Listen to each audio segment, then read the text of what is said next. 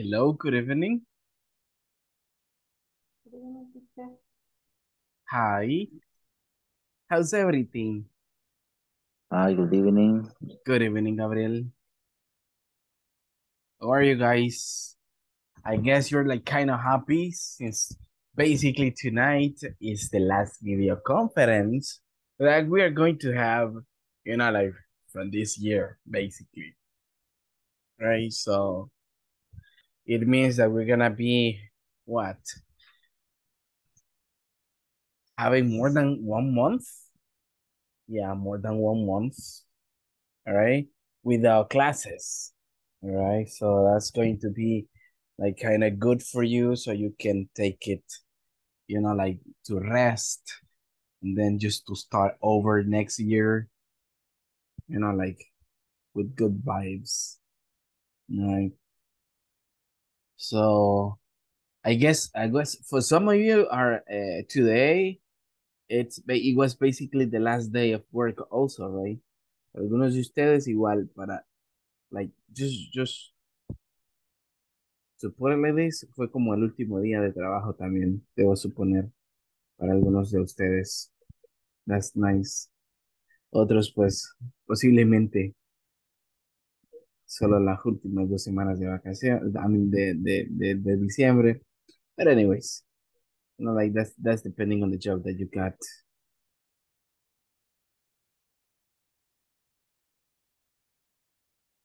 All right, just give me 1 second, people, and just, okay. Just putting Good this evening, over. teacher. Hi, good evening. All right, so good evening, miss. All right, so let's start over, people, since we got some things to do. All right, so we're gonna be working also in the manual, just to try to finish. All right, the last topic. We're just gonna be developing. All right, and I don't know, guys, if you have already finished in the platform, with all the homework and all those things. All right, so we are just going to be discussing, okay, yes, on how those things. All right, so let's just start over. I'm gonna start with the attendance list, just to run up the topic. Let me see.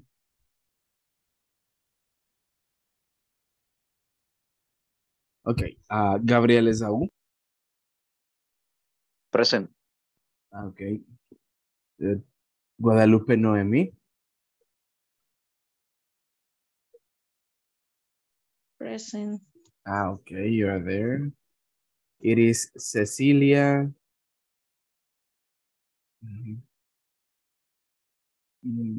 Okay, so she is not here. Jorge Ismael. Okay, Jose Moises.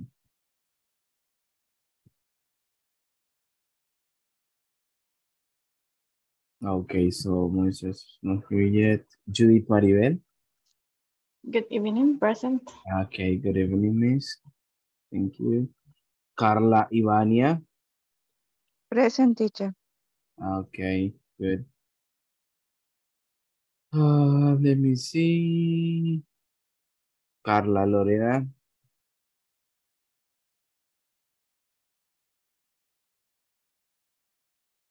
Okay, so she is not here yet. Catherine Guadalupe. Present. Okay, thank you. Kevin Ramiro. Present, teacher. Okay, thank you, Mr. Maria Elena. Present. Okay, good. Marilyn Alejandra. Present. Good. Mario Ernesto. Present. Okay, good.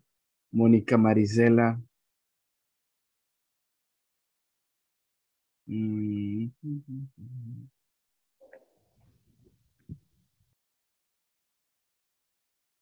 Okay, so she's not there. Oscar Armando.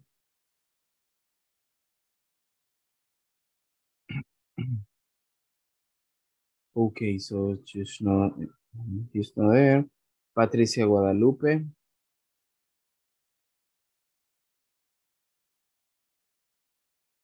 Okay, Patty's not there. Roberto Emilio. Present, teacher. All right, good. Ruth Guadalupe. Okay, nice. Santos Cristina. Present, teacher. All right, good. And got the last one, Jocelyn Stephanie. Present, teacher. Okay, very good. You're there.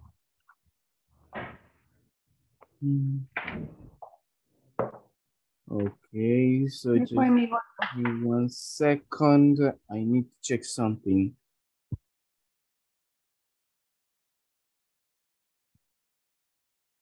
So, Karen, Ramiro. Okay.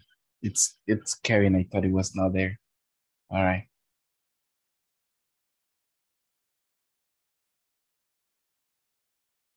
Okay, people.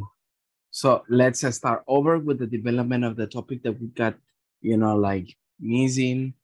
If you remember yesterday, so we were just covering prior to the last topic. Okay, and let's start with a short feedback. All right, from what we were doing yesterday. All right, guys. What do you remember from yesterday's class? What was the main topic from yesterday? What do we remember? What about the conditional zero? Okay. Very good. What else? Zero conditional. Okay, that was the main topic that we were discussing. Zero conditional. Do you guys remember how a zero conditional works? ¿Cómo funciona dentro de una oración? En un contexto. ¿Cuál es la estructura a tomar en cuenta when we talk about a zero conditional? Causa y efecto. Which one, Mario? Causa y efecto. Cause and effect. Okay, very good. So basically, when we're talking about zero conditional, it's basically talking about cause and effect, right? If you do this, this happens. Ahora bien, pero ¿cuál es la estructura a tomar en cuenta cuando creamos oraciones? Ok, utilizando esa estructura. Do you guys remember? If. When. Okay, all right. We got two main words, right? Tenemos dos palabras esenciales. We got if and we got when. Okay? Keep that in mind. All right. But what else? Listen.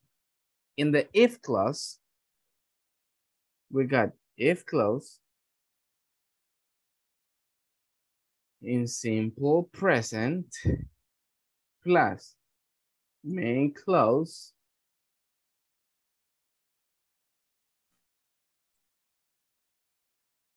all right, plus simple present two. ¿A qué nos referimos como una main clause? O sea, la oración principal también en presente simple. Okay, so basically, this is like the structure that we generally take in consideration when making sentences like this. Okay. En la if clause, por lo general, va la causa, all right, la razón de una acción. And in la main clause, por lo general, va la consecuencia. Just to put it like that, right? Like the consequence of doing this. All right. So, for example, if you say, just to put an example, if I, check this out, if I, okay, what else? Let me see, something easy for you to get this. If I have money, listen up. If I have money,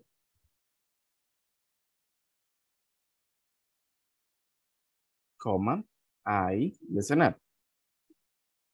I can buy a big house. What am I putting in this case? Or what am I showing in this case? All right, I'm showing a cause and effect. Ok. Y si se fijan en ambas oraciones, ¿qué está predominando? El presente simple. All right, in both sentences. En ambas oraciones está predominando el presente simple. Ok, good. Recuerden, si ustedes usan la if clause o la when clause al principio de la oración, necesitamos separar ambas oraciones con una coma, como en el caso que tengo ahí. All right. Pero ¿qué sucede si invertimos las cosas? Si decimos, I can buy a big, listen up, house if I have money. You see? Ahora lo tengo de manera invertido. Viene siendo el mismo significado. But what happened in this case? En este caso acá lo tengo dentro de una sola oración. All right, ya no está dividido en dos. Ok, por una coma. All right, entonces ahí ya la coma desaparece. All right, so, but let's remember, siempre es causa-efecto. All right, cuando usamos este tipo de estructura para hablar sobre algo en específico. Ok. Good. Va. Para movernos de este tema, me gustaría saber si todo está claro. All right. If everything is okay. If you have understood this topic. All right. Just to move on. Did you guys understood this topic? ¿Comprendimos este tema?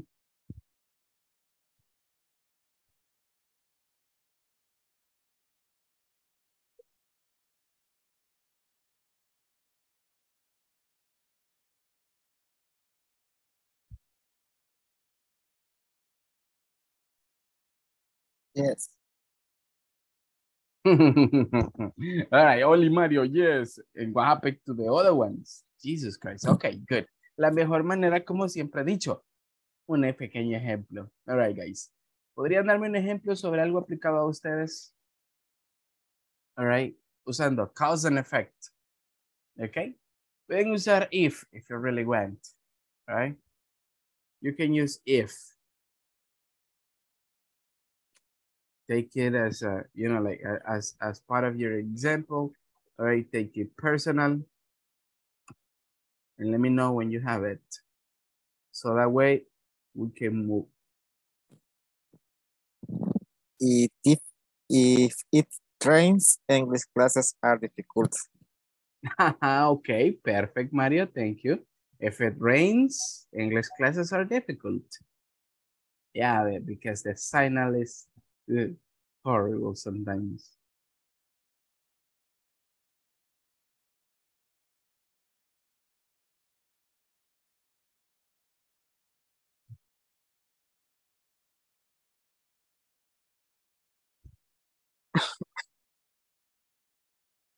Good. When you finish, just turn on the microphone, please, and read it, okay?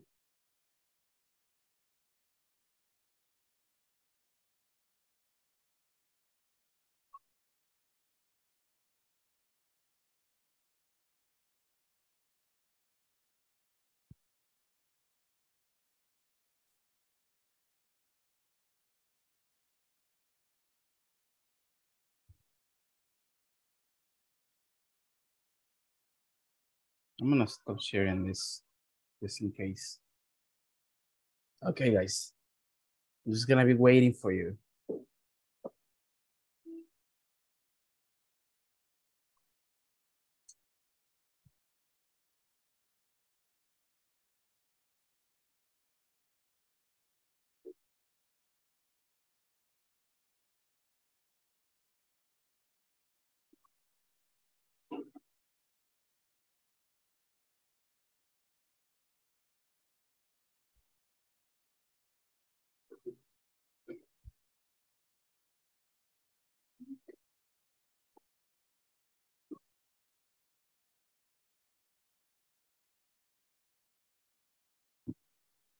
Okay. Guys, do you get the example? Tenemos el ejemplo ya. Teacher, yo le escribí ahí en el chat, no sé si estaría bien así escrito. Okay, I'm gonna check it.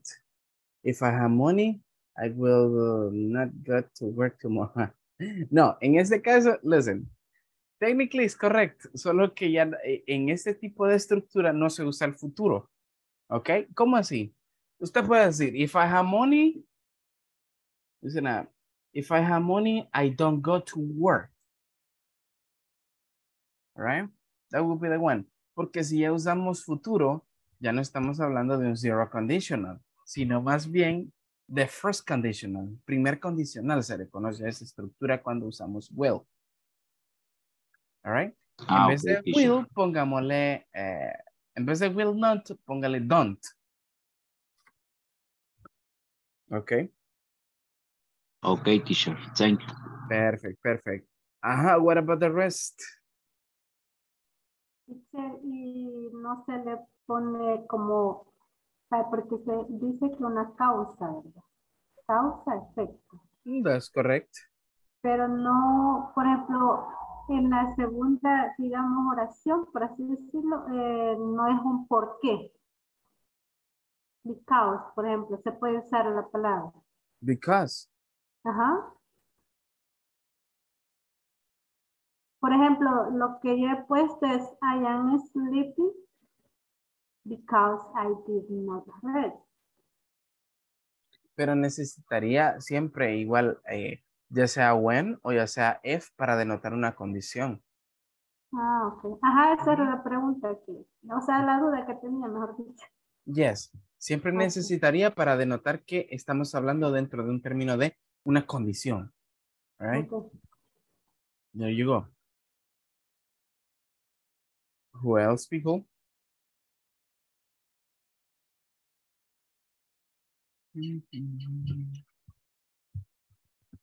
Okay, for the ones who were connected yesterday, did you get the example?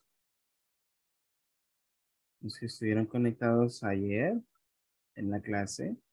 Did you guys have the example?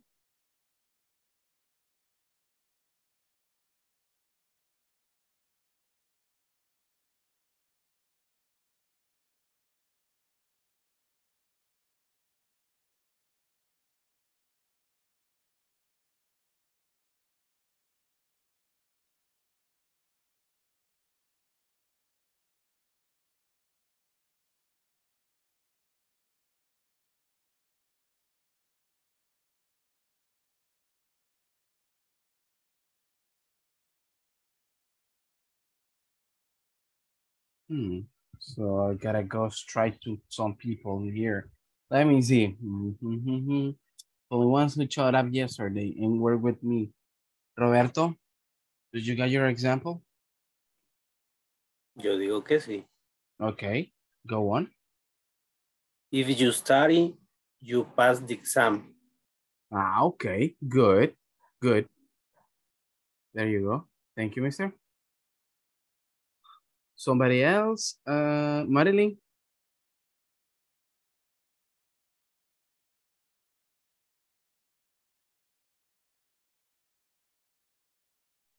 Hello. Hi. Give me a 5 minutes o unos minutitos, porfa, que vengo llegando a la casa. Okay. All right. Ya se lo digo. Ahí le digo Perfect. yo y se lo doy. Perfect, perfect. Let me see who else. Judith?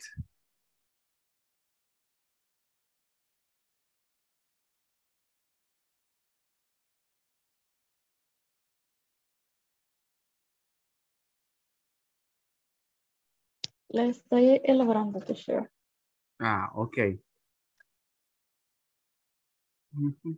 Cristina? Hello, teacher, disculpa que aquí estaban interrumpiéndome. No le Okay. comprendí lo que íbamos a hacer. Un ejemplo sobre el tema que acabo de explicar, Cristina, sobre el tema de Sí. ayer. Yeah, just to move on with the next El topic. tema de ayer. That's correct. De if y bueno. Ok. Solo tengo las oraciones de ayer, pero tiene que ser un ejemplo adicional a eso. That's correct. Va, déjeme que lo haga y ya le voy a, ya voy a levantarle la mano por ahí. Ah, okay. Okay, good.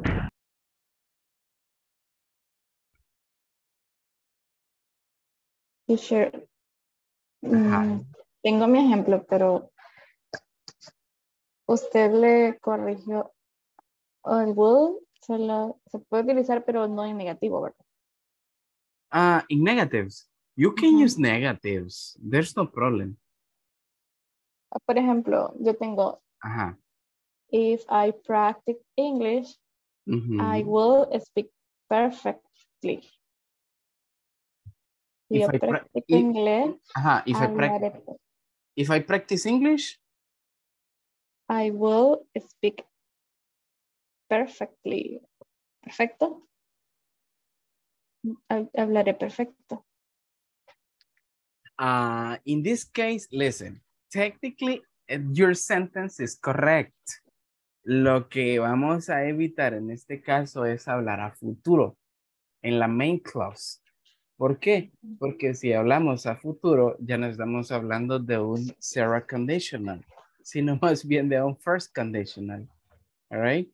Y entonces un primer condicional se refiere a, si esto pasa, esto pasará.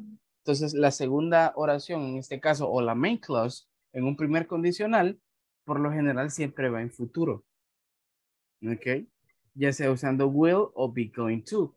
En vez de will, hagamos la estructura en presente simple nada más. Ok.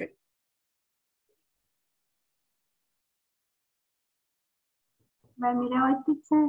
Ok, let's go. If I sleep late, I wake up late. I wake up. Esa palabra es I wake up. If I wake up. If I, espérame.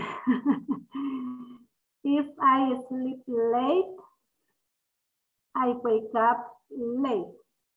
Okay, good. If you sleep late, you wake up late. Okay, yeah, I mean, that's correct. You see, both structures are in simple present. Okay, good, good. Let me see, I will just ask a couple of more participations and then we're gonna start with the next topic. Who else was in the class yesterday?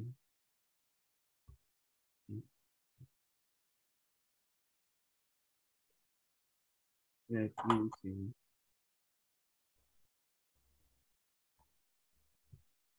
Yo faltaba. Okay, Marilyn. Let's go, Marilyn. Okay. If you freeze water, it's turned into ice. Okay, very good. Yeah, I mean, that was a good example. Okay, thank you, Marilyn. Good. Any other participation? Necesito una participación más y luego pasamos al siguiente tema, people.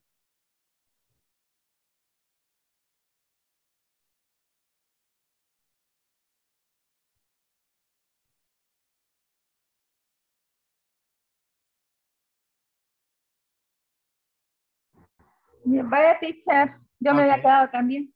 Okay, let's go. Wait. No, oye, que habló alguien ahí. Wait, would you be late for the meeting?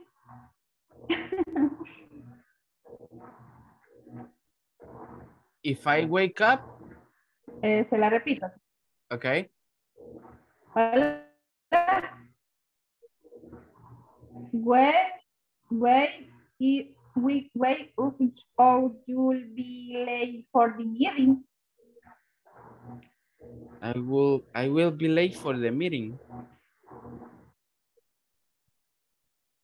Ajá, o sea, despierta o llegarás tarde a la reunión. Si no despiertas, llegarás tarde a la reunión. Sí, yes. Ok, entonces sería, if you don't listen up, puede ser en primera persona o en segunda. Si es en primera, sería if I don't wake up early, I can be late in the meeting. If I don't wake up early, I can be late for the meeting. That will be one option, Christine, okay? Okay, let me see. Ivania got an example over here. If there's traffic, sin la O, Ivania, y doble F, traffic. If there's traffic, you got it. It's payday. Okay, if there's traffic, it's payday. For real. El día de pago siempre hay tráfico. Ok. Ok, eso sí no sabía. All right. O sea que siempre que hay día de pago en San Salvador y en sus alrededores, siempre que hay día de pago, siempre hay tráfico, más tráfico de lo normal. Oh, interesting. Okay. That is nice. All right, people. So we're going to start up with, let me see. What we are just going to be doing. All right. I'm just going to show up a part of a presentation. But in this case, I just want to show you up something, people. Since we're going to have the last topic, all right? Basically, the last topic is going to be related to time clauses.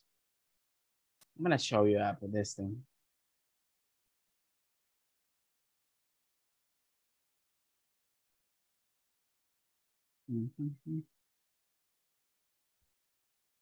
All right. We didn't have that much to be reporting this in this class. All right. I'm just going to show you in here. All right. What are the main time classes that we can use in any tense?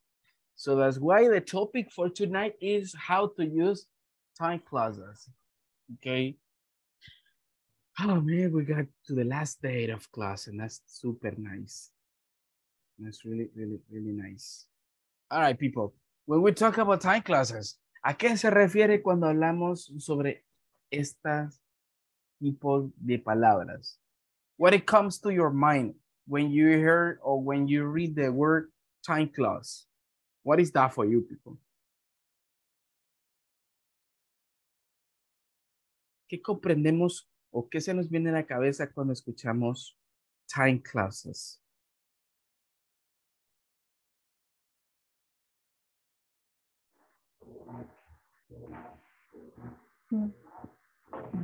Okay. Thank you, Jose. Thank you. When it comes to your mind, people. No se les viene nada a la cabeza cuando escuchan esa palabra. Ni les creo. Tiempo de clase. No. ¿Tiempo de clase? No, Cristina, come on. No, clauses en ese caso estamos hablando de oraciones, Cristina. ¿Cómo usas el tiempo de clase? Cláusulas también, así es. Cláusulas. Cláusulas. Ok, good. Estamos hablando con relación al tiempo. Ajá, but what else? What else, guys? ¿Qué más se les viene así a su cabeza? You're listening, time clauses. Así sería, dice, cláusulas de tiempo. Cláusulas de tiempo. No, sí, I know. Pero ¿a qué cree usted que es? Leyes o algo así, costumbres. Oh my God.